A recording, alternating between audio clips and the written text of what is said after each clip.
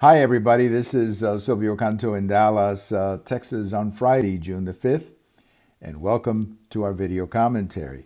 Well, we had a pretty interesting economic report today. As many of you know, on the first Friday of the month, we get the unemployment numbers and so on.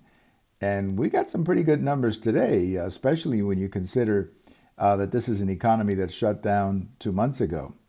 The first one is that we added 2.5 million new jobs. I mean, that is an unbelievable number, especially in the context of what we were going through. Now, I'm not going to bore you with all the numbers because I know it's kind of hard to talk about numbers like this on a video.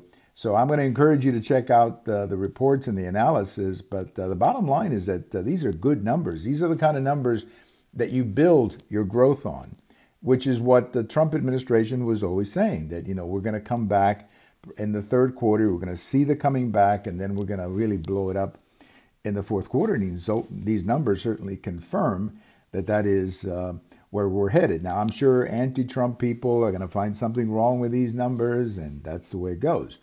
But for the most part, the numbers were very good. And there's a couple of reasons why the numbers are good.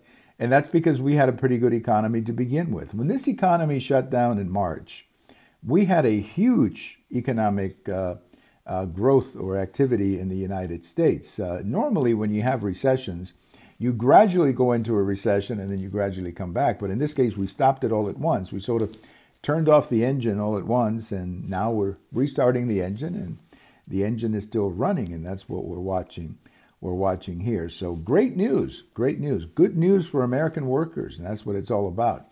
People are going back to work, and that's the best news I've heard. So great news for the American economy here at the beginning of June, and I think there's going to be a lot bigger news coming when we get to July and August. Thank you for watching. We have all of these on Twitter, on YouTube, and on my blog. And if today is your birthday, happy birthday. Bye-bye, everybody.